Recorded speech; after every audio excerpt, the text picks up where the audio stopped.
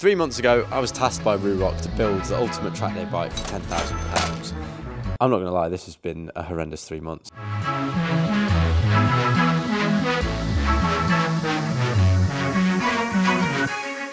I want to just quickly recap on the journey we had so far. So initially we started with this idea. In fact, it was more than 2 years ago when I first had the idea of doing a track day bike. Luckily for me, Ruroc got involved and said that they would help me along the way with a budget to build this bike. I wanted to show people that anyone could do this at home.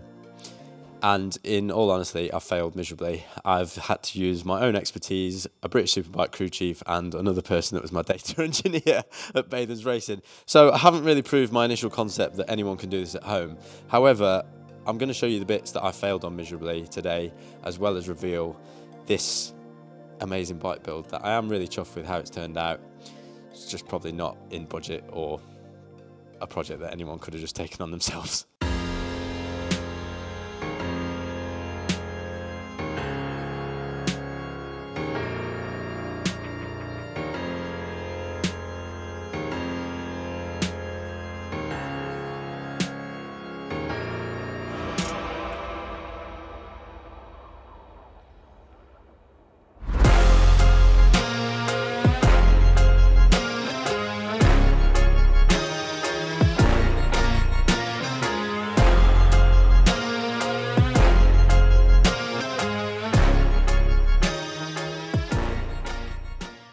So there you have it, the complete £10,000 track day bike build.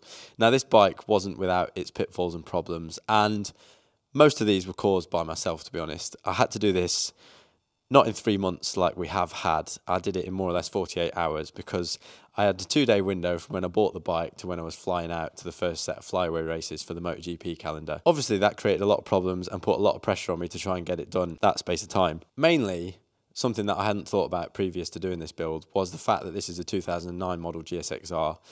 I'm very used to riding modern bikes and bikes that have been newly released, and I hadn't factored in that for a 2009 model there'd be less parts available. So initially, one of the biggest problems I had was finding the bodywork for this bike, and I was quite lucky in that we found this bodywork on eBay and someone swapped us this bodywork for the road bodywork that came with the bike. That meant that we were able to get carbon fibre bodywork a lot cheaper than we should have, and I'm really happy with how that's turned out. Normally race bikes, a lot of the bikes I've used have fiberglass bodywork and not carbon fibres. It's a lot more expensive.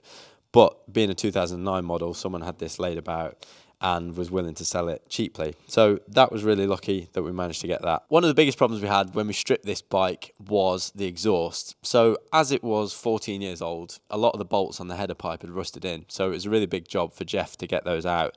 And that is probably somewhere where I'd say for just a novice person that's trying to build a track bike, you could have had a serious problem there. If that had been me left to my own devices in my garage, I'd have definitely rounded out all those bolts in the exhaust and have been left with a big problem to try and fix. So luckily, Jeff was a lot more gentle than I was and managed to creep all those bolts out. We then had the next issue of finding this Lextech pipe, and this was an issue because I couldn't actually find an exhaust in the 48 hours I had for this bike. It was a 2009 model, and a lot of the manufacturers and parts people don't have these exhausts in stock. So I put a message out on my social media, and I was so incredibly lucky that an exhaust repair shop, is that the right word? An exhausterer? What do you call someone that fixes exhaust? Whatever someone fixes exhaust is called. Had one of these kicking about. So thank you to the power of social media, and thank you to everyone that shared that, because I was very lucky to get this done in time. It sounds great, it's a lot lighter, and hopefully when I test this on track, it's also going to feel a lot better too.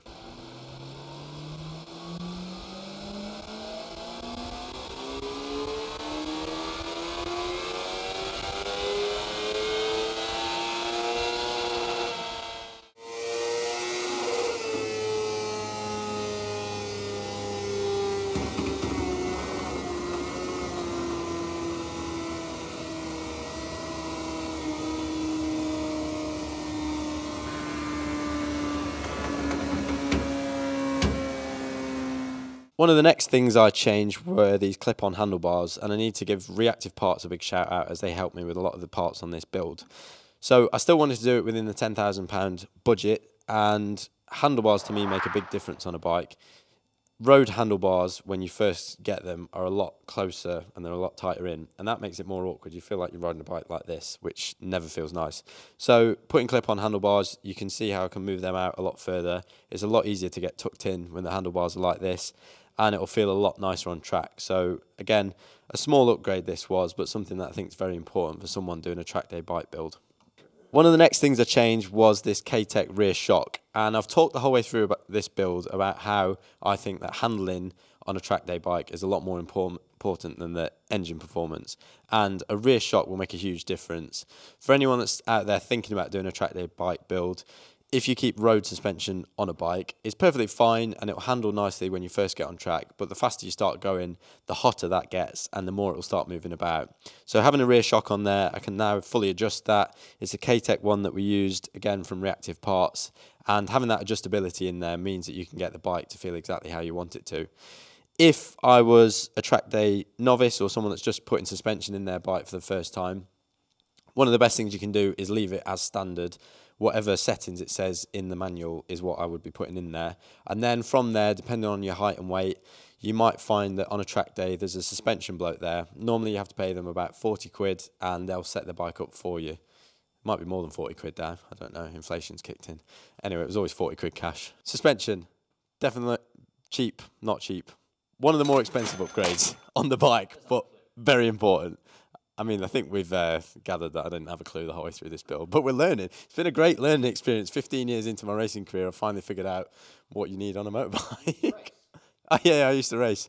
So, in case I haven't mentioned, Superstock Championship 2016, 7 lap records. No, 7 wins, 2 lap records. Not that many tracks. I was fast anyway. Serious upgrade, fuel cap.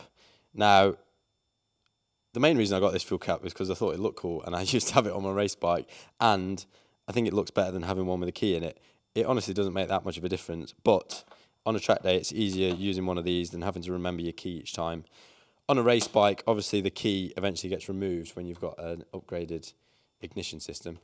Ignition system? I don't know, I'm just chatting complete nonsense now. I have no idea. I'm just going to point out that as I'm filming this video, I've got off the plane from all the flyaway races. I've been away for 6 weeks and I've got no idea what I'm talking about. But we need to make this video today, so that's why we're doing it. The grind never stopped. I mentioned that I had to call in extra help for this build, and I've completely cheated, and I feel like I have to tell you because I'd be lying if I didn't tell you. So I gave myself 48 hours to do this build, and had it just been fitting some bodywork that was the right bodywork for this bike, putting some suspension in and putting an exhaust on, I probably could have done that in the time that I had. However, this bodywork turned out to be the wrong bodywork for this bike, so I had to call in my friend's help for this. Jeff is a British Superbike mechanic and has been for a lot of years, and there's a lot of modification to make this bodywork fit. I also had the help from Chris Anderson, my brother's crew chief from British Superbikes last year. He's now his crew chief in World Supersport, because not only was I going away for 6 weeks, Jeff was also going away to Spain. So the bike then got moved to MSS Performance. Chris had to modify the radiator and move the radiator so this bodywork would fit. They've had to modify the seat so the seat fits. And if I didn't tell you that, I'd be cheating and tell you that I did this bike build myself. So that happened in the 6 weeks whilst I was away. Then once we finally fit the bodywork, if you look down here, the bodywork also didn't fit the exhaust. So Jeff's had to modify the bodywork so that the exhaust doesn't rock. Well, cut a hole in it basically. So in short, things that I couldn't have done without those people are modifying the bodywork, fitting the suspension. That's something that needs to be done properly because you don't want to mess about with things like that. So this build has honestly just been a disaster from start to finish. And in my mind, I thought, I've got 48 hours to do this. Thinking about it logically in my mind, when I've been at a racetrack, mechanics build bikes in a few hours all the time. However, they have all the bits in the drawer, they have sub-assemblies made up, and it's a lot easier than starting from scratch with a bike. All that hard work with the bike is normally done over the winter period, and things are then made to look very easy when you're at the track, which I should have realised. A very important upgrade I made on this bike was the tyres and wheels.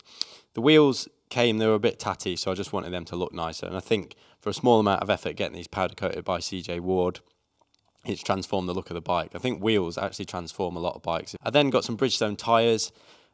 Again, really important to have track day tyres, or at least something a little bit better than a road tyre. Road tyres are fine when you're riding on the road, but the second you start going on track, it can create problems. And I noticed that straight away with this GSX-R. I was riding around Mallory Park, around Devil's Elbow, and after 4 laps, I already had a moment where I was out of the seat for no reason whatsoever, really. Really important thing to check your tyres. I would probably, if I was doing a track day bike from scratch and I didn't know what I was doing, the first thing I would change is the tyres, because you really want to make sure that you've got some sticky rubber on there. A quick upgrade I made, I was lucky that this bike came with brake lines already, so I put some brake pads in it, front and rear, and that will just help with the braking performance on track. I could have left the chain and sprockets on this bike. It came with road gearing on it, but again, it's a small little thing that makes a big difference to how the bike looks. The chain was old and knackered, and it looks a lot nicer with this new gold chain. I also changed the foot pegs, put these Speedy.com, Bonamici Racing, sorry, my Italian's not very good, Bonamici Racing rear sets on there, and they've got a lot more grip. They're a lot smaller. They're not going to dig in now when I'm leaning over on track. The only thing I didn't change in this department was the gear shift. I didn't put a quick shifter on it. I was trying to do this on a budget, and I had to cut corners on something somewhere. So a quick shifter for me wasn't the ultimate in building a track day bike, but if I was going the extra mile, that would have been the next upgrade that I'd be putting on it. It's been a while since I've ridden a motorbike on track, so I've got to try and remember what I'm doing, to be honest. But I am very excited to see what a difference we've made with all the upgrades. So I'm going to head to sunny Knockhill tomorrow to take it for a spin. I'll see you there. Finally made it. We are up in sunny Scotland at Knockhill. Couldn't believe it. I really thought the way this bike build's gone that the final nail in the coffin would be coming to Knockhill and it chucking it down with rain, but luckily it's sunny tonight. So fingers crossed, I'm going to do a few laps on this bike now and see what it's like. I'm very excited to ride it. It's been a long journey to do this. It's been an epic adventure and I've learnt a lot. I also think this is just the beginning of bike builds on this channel. I've thoroughly enjoyed doing it. Coming tonight to Knockhill, I've been amazed at how many people have been following along with the journey as well. So let me know what you think the next bike build project should be, and yeah, we'll see how we get on.